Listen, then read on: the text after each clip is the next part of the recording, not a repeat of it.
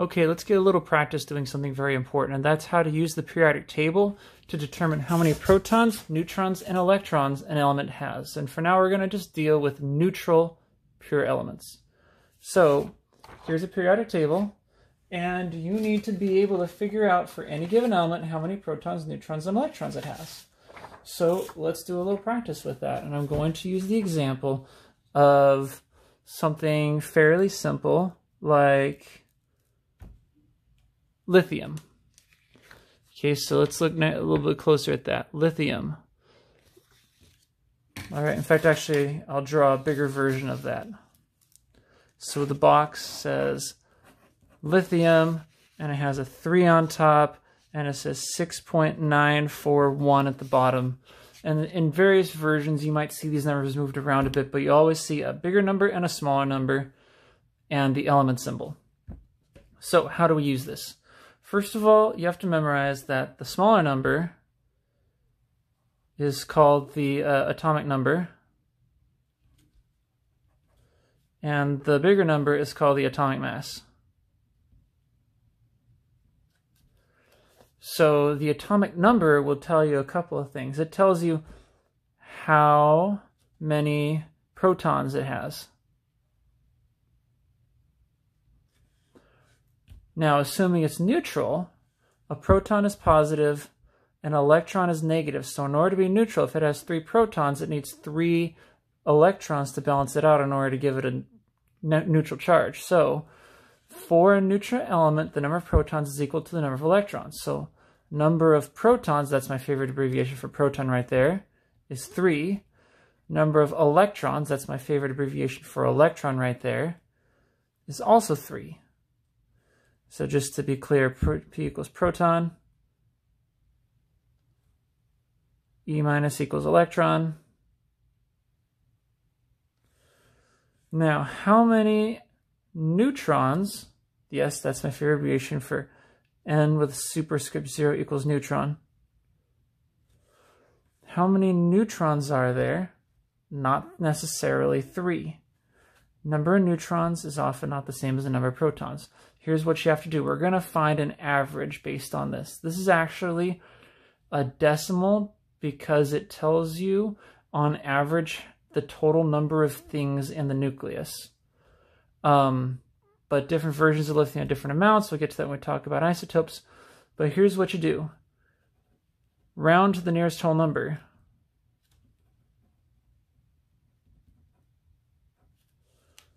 Which in this case means rounding to 7. 7 represents number of particles in the nucleus.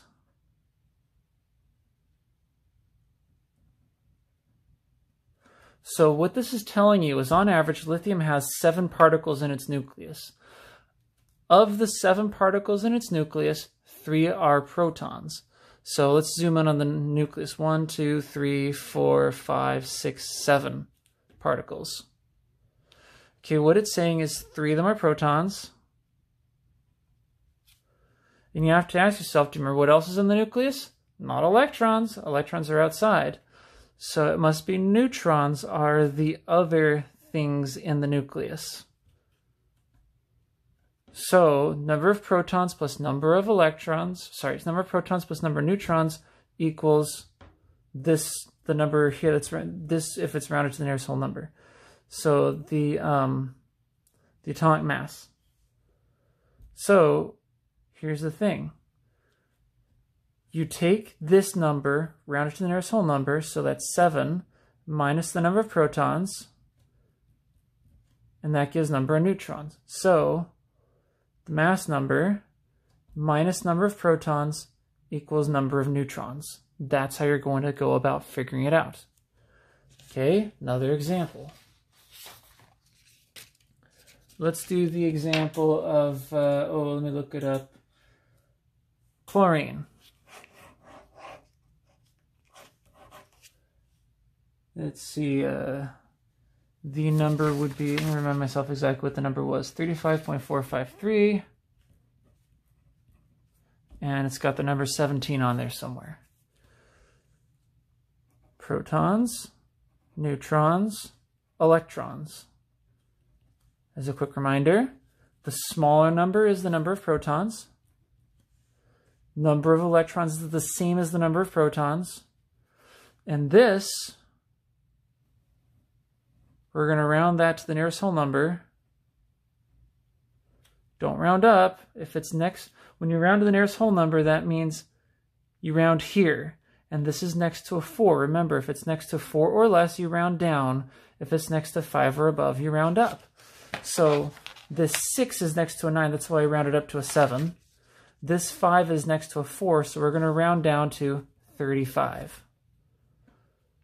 So having said that, I'm going to take 35, which this rounds to, minus this number, 17, because there's 35 things in the nucleus. 17 of them are protons, which 35 minus 17 gives 18, and that's the number of neutrons. All right, that's how it goes. Here, try out a few. And get a blank piece of paper. Okay, get a periodic table in front of you and look at these elements. I'd like you to find the number of protons, electrons, and neutrons for each of the following things. I'll make a little chart here. Let's do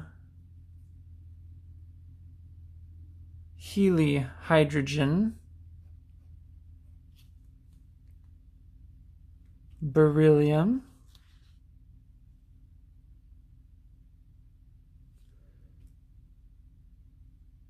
arsenic, lead, and let's see, the heaviest natural element, uranium. Just in case you're having a hard time finding that, it's number 92 on the periodic table. The rest of these, you should be able to find them. Just scan through and look.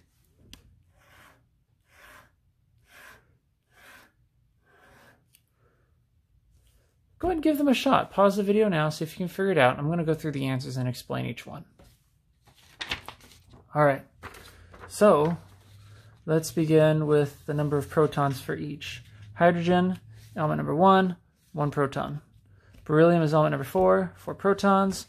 Arsenic is number 33. Lead is number 82.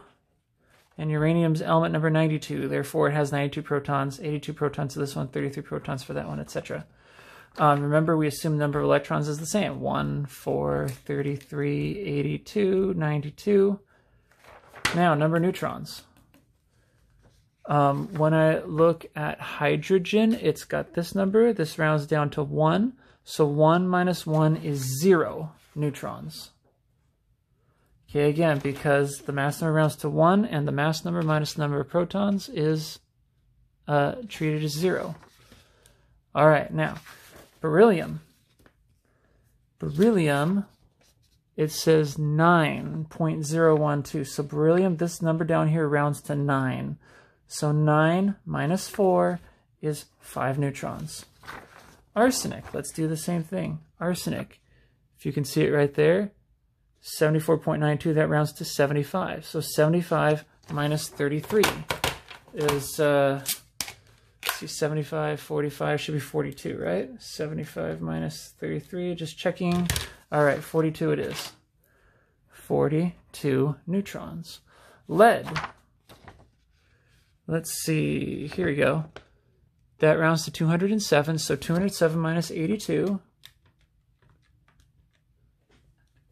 Doing it on a calculator just to make 100% sure I don't say a wrong number.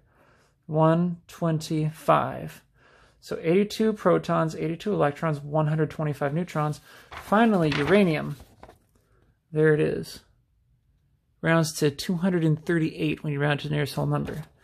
So 238 minus 92. 238 minus 92 equals 146. Okay, that's how you do it. It's always just